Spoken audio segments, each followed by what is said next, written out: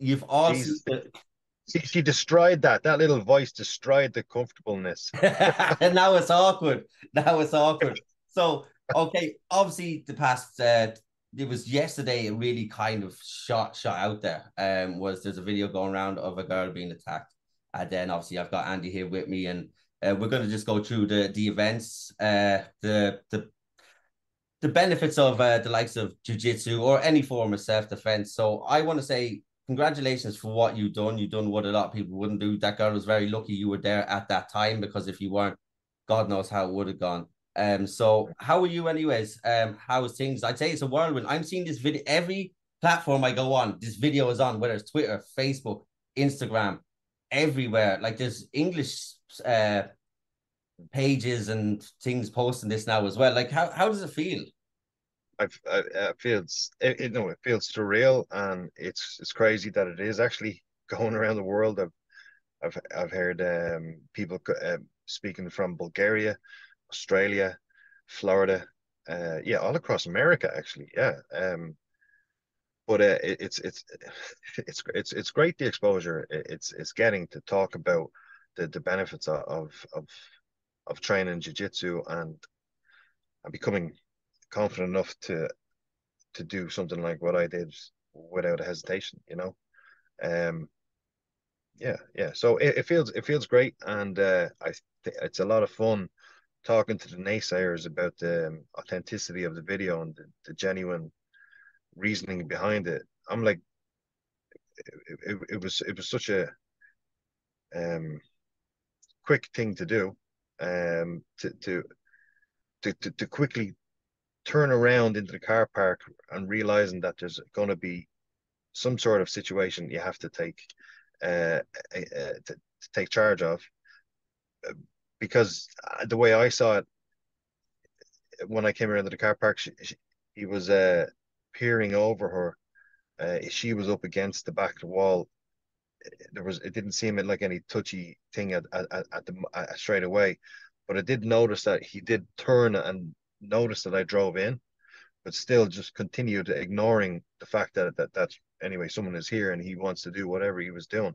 By the time I turned slightly more around to the car park, I had to do like um, um, a 75-degree turn rather than 100% around, 75% all the way around. Um, by the time I turned around, he'd already started hitting her um, while I was getting my shoes on.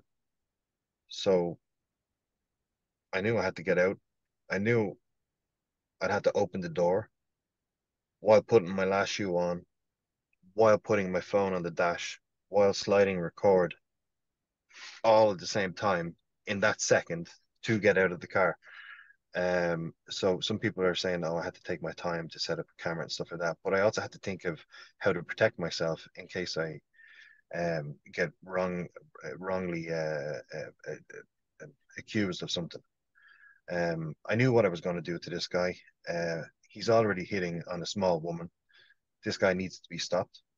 So I very much enjoyed running over there to stop it.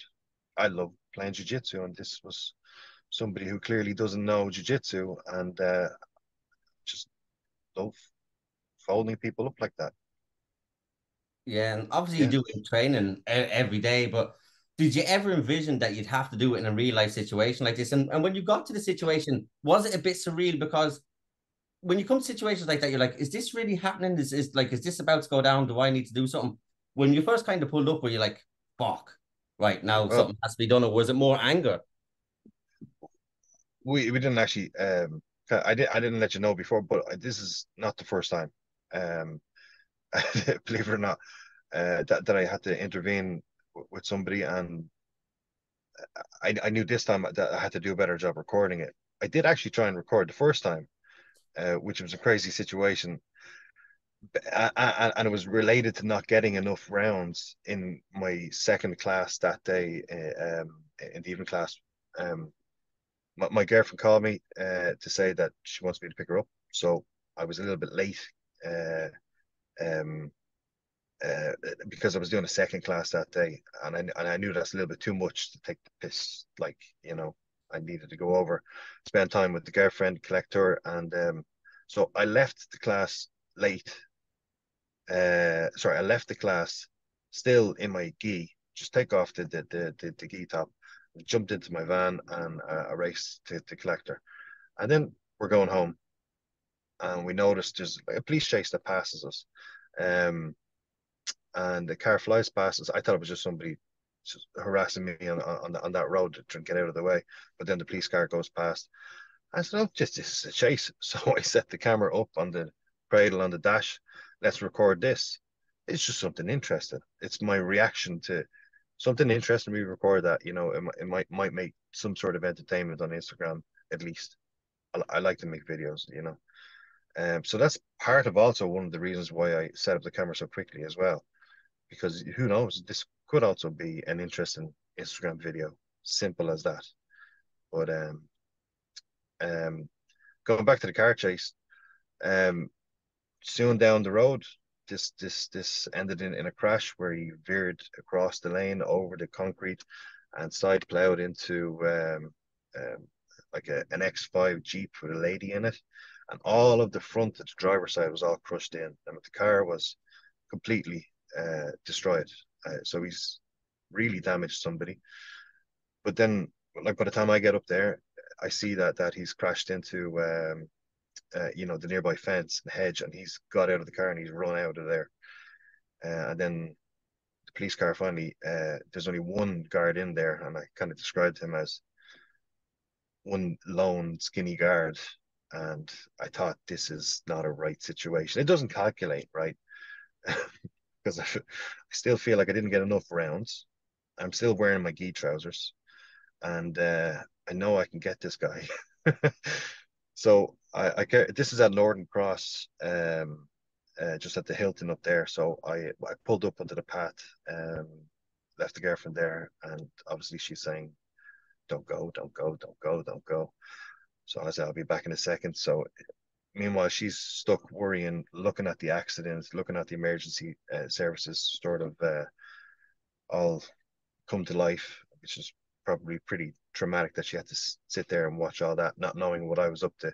And what I was up to was I was trying to track the guys that ran into the two of the guys that ran into the industrial estate where Bewley's is.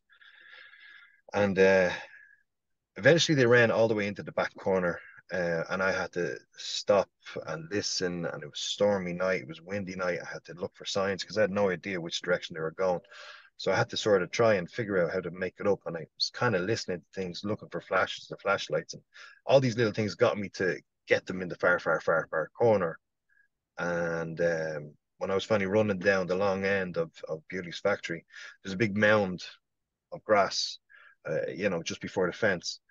And I could see them at the very, very end of the mound.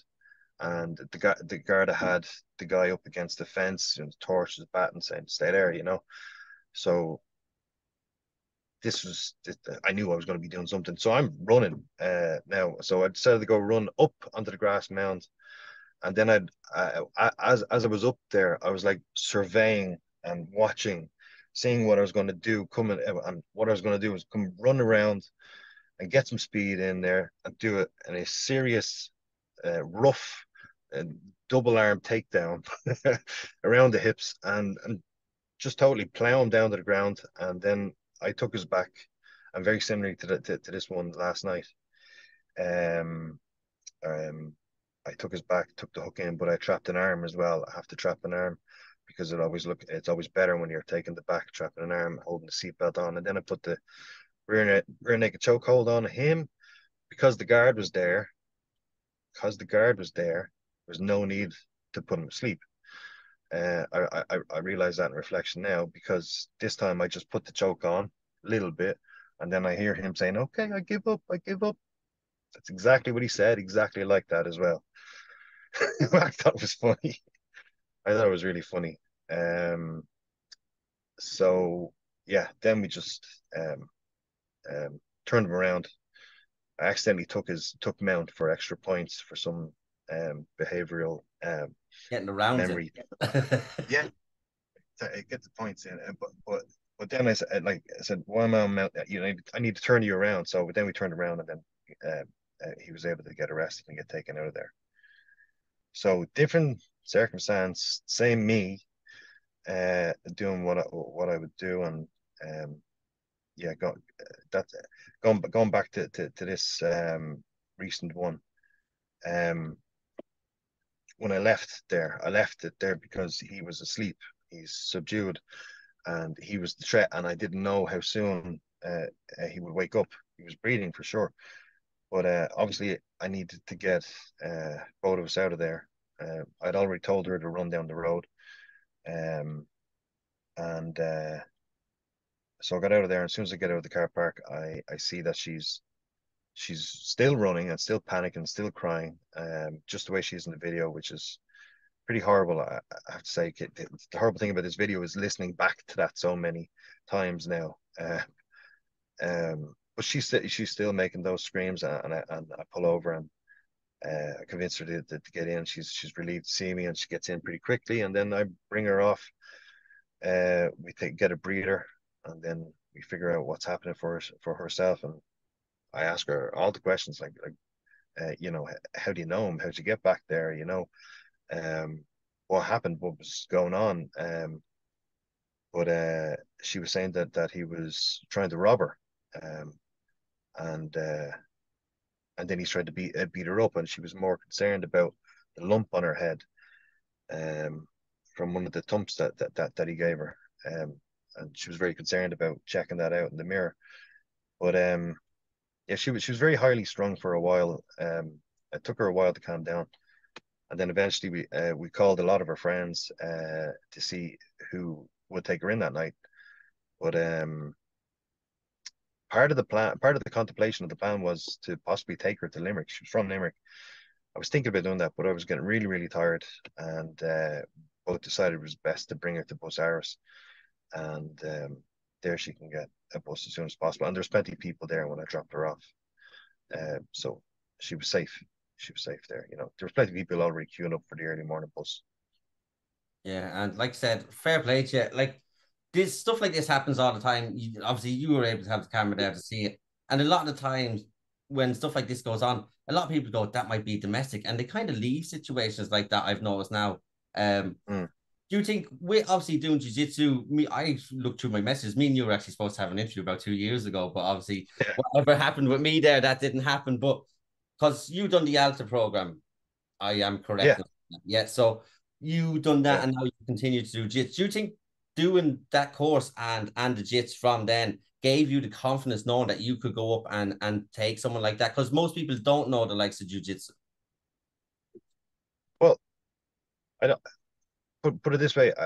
You reminded me that the first time I intervened in any sort of security thing, I was a security guard at a concert, and I saw a domestic, and I also intervened really quick. But I was like a 19-year-old security guard there, but with no sort of proper martial arts training or anything like that. I think I was a fresh recruit at the time in the army, and this was just an extra job I had on the weekend. But definitely training out there was able to give me the skill set to see what suits me in the gym. The reason why I did out there was when I joined the SPG, I did a few months of training, and I felt a little bit lost of which classes should I do, and where am I going to go with this? And then when it was Wimp the Warrior at the time, when Wimp the Warrior came up, um, that I looked at that like an apprenticeship course in MMA. So let's go do train out there, and we'll see what happens. And I loved it. It was absolutely great. The crack you have with everybody. I went up against uh, oh, Gary. Second name feckin' is gone from my head. The beards, Uh, longish hair. Yeah, I don't no, know the name either because I don't think his actual second name is the one he has on Instagram. he was VTech Gary something. VTech was his fight name anyway, like Honda VTech. I'm sorry, Gary, for forgetting your second name right now. It's the first time ever. But oh, we went through different stages of crazy relationships through that, but we had a great fight at the end of it.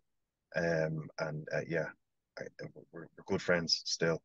But you make loads of friends there, and then I was able to see what suits me in SPG, and I was more suited to jiu-jitsu. I was afraid of MMA, to be honest. I was afraid of all the punching, stuff like that. Even though I loved it and won, um, and yeah, how vicious it was. I was very surprised at how vicious the fight could be, because I know some of the crazy punches I gave Gary were a little bit on the out flush knuckled side, and and this was meant to hurt him, to stop him. I was purposely trying to do something that would hurt him to stop him, but the big raw bastard didn't want to, and I was so surprised that I could inflict this amount of pain, and this guy was take it. It's very very surprising. So I guess MMA was a little bit was scary to me then.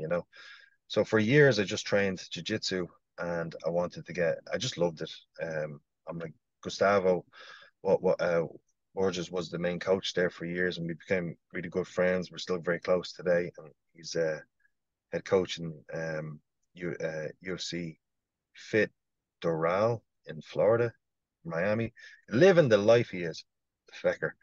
But anyway, we miss him here, and I was always in the lunchtime class there, and we started a WhatsApp group and for the lunchtime class, and that became very friendly. We did barbecues. Everybody became really really close to class, and it was great. So you couldn't not want to miss any days. So yeah, learned a lot with Gustavo, and but throughout that time, I wanted to do more competitions because he pushed me to do more competitions. I did the Euros in France, not February last year, February before, or it could have been February last year. And I never really, I didn't, I took for granted how big that stage was, and I just went over to Paris to do another competition. The Euros are quite big now. I really didn't care too much. But I totally expected to win as well. I did a great 5 week training camp with Will. My why are second names eluding me? My coach Will. With Flory. No, no, no. 2 seconds. 2 seconds. You're forgetting everyone's name today. No, it's terrible. This is no. It's insulting, is what it is. Will Walsh. Let me get that back in the right angle. With my coach Will Walsh, we had a 5 week training camp to get me from a fat 105 kilos down to super heavyweight, because I hate competing at ultra heavyweight. They're all too heavy, and you can't do your best. Um, sorry, getting a call there. It's gone now. So he was able to change a hell of a lot in my training, in my strength and conditioning.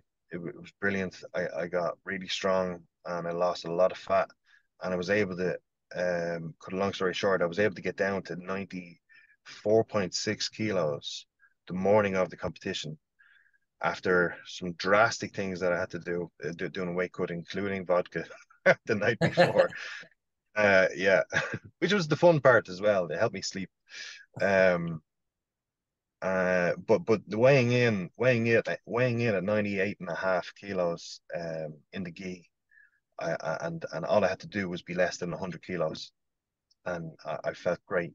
I felt absolutely great. I won my first match, but because of a dodgy meal the night before in a local Indian Parisian restaurant, which I thought was very simple, plain chicken rice food with no sauce.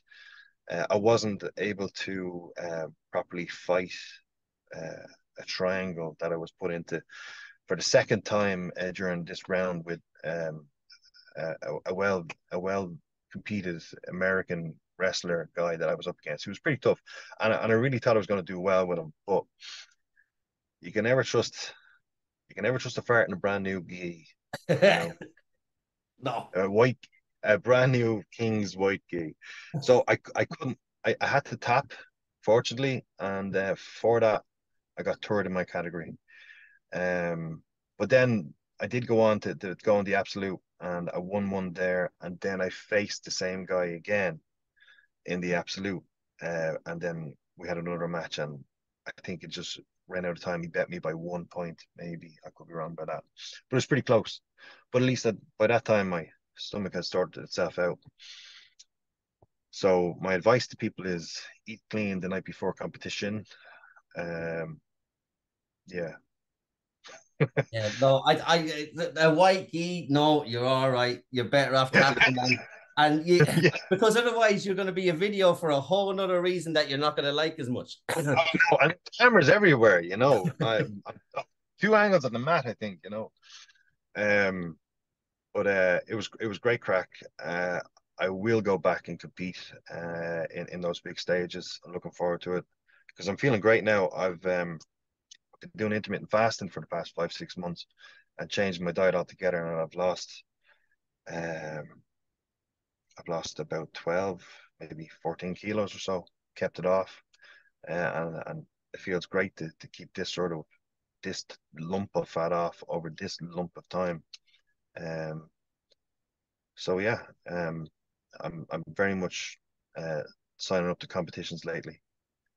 Yeah, No, that's good. That's good. And like that, getting the fat off, not that it's easy. You can race there, but trying to maintain it is then the hardest part is especially if you're a big eater or you have a sweet tooth or the well, discipline to maintain it over a long period of time. So fair play. thank you, thank you. I know the biggest thing is finally realizing that a fat lad doesn't need to keep on eating carbs. You know, you need to burn your fat. So you have to stop making those sugars from the carbs. And so I'm really, I'm like, for a long time, my long fasts were 20 hours, 4 hours eating, but really I would just have one big meal of lots of steak or high pro, lots of chicken. And then that amount got smaller and smaller. So then it was very obvious that my energy is being burnt from my fat because those ketones are being used rather than my blood sugar being spiked. So I've really learned so much over this period, changing things like that. I'm feeling great and looking forward to continuing. And now Will Watch has given me, he says he's given me the, he told me today that he's created a scholarship in my name for heroic acts like this. And he has awarded me the first prize of this scholarship for 1 month free online coaching with Will. So I'm really, really happy to take that. So we're gonna chisel me out over the next few weeks, and there's going to be a few competitions done in that time. Yeah, no, look, I look forward to because I will when there's more Altas on, I might get you on again and we'll actually do a bigger kind of interview if you'd be interested about the Alta, the benefits. Obviously, today's interview was to talk about what like the heroic stuff that you've done. Sorry about that. No, no, you're grand. I don't mind. I'd rather have the chats. Now I know a little bit more about you, but I would be interested in talking to you again about Alta in general and kind of promoting the program as a whole. But as for what you've done this week, I just want to say fair play to you. A lot of people might have it's fight or flight. You chose to fight. Don't mind the naysayers that here like you're always gonna have people that are gonna go against you. You just need to keep doing what you've done. You've done a fantastic thing. You saved someone from potentially being badly beaten or whatever else. And you should be immensely proud of yourself. And I'm glad that video has gone viral of something good happening. Fuck the people who say stage. People are going to believe what they want to believe. We know what we Yeah, know. And you're an absolute hero, my friend. thank you very much, man. Appreciate it. Perfect. I'm going to let you go. I want to thank you so much for your time. Is there anything you want to say before you go? Um, I think it's just really important that people, uh, you know, drop what they think about martial arts and give it a try. It's really not as crazy as you may fear. I did fear it before, and I only started when I was 32. And during COVID, I did feck all. So I've learned so much in this short amount of time. Um, and SPG is a great home. In fact, I signed up for life. I did, yeah, yeah. So that's how confident I am in SPG. I am part of that forever, and I fully intend to be training there forever. Yeah, it's a fantastic gym, and like that, if anyone it does want to learn about self-defense, there is obviously SPGs. There will be other gyms closer to you. Like Andy has said, these gyms aren't what you expect. When you go in, the people are probably the nicest, most humble people, and it's nothing to be afraid. There's always going to be that overwhelming thing when you go in. But if anyone wants to find a gym that's close to them, they can message me because obviously I know most of the gyms within the country. I think it's essential that you should all do. I'm actually going to try and do something now myself because of Yeah, it, because it can happen anywhere, anytime. get an open mat somewhere. I'm gonna get. I also try and encourage a lot of my friends to go to open mat. I'm gonna try to go to open mat every weekend, somewhere different, maybe, you know. Um, and to let people know as well. A lot of open mat everywhere is usually free, but it's always good to ask if there's a drop in rate or not for open mat. But it's just so easy to get out there and train. So, which open mat are we going to? I don't know. There's one usually. There's usually one every Sunday in the majority of gyms. I want to say. Yeah, Uh, yeah, yeah, so yeah. On Saturday, yeah, yeah. There's on no excuse. Saturday. Yeah. I'll be away this Saturday anyway, so because I'm at Cage Conflict, but I'll be around Sunday maybe. But yeah, no, congratulations on everything you've done. We'll come back to the Alta when the Alta is there an Alta running at the minute when the Alta's kind of coming to the I think there end. is, yeah. I think there is. We I'm not sure exactly where they are, in terms of their course. But I love it. It's great.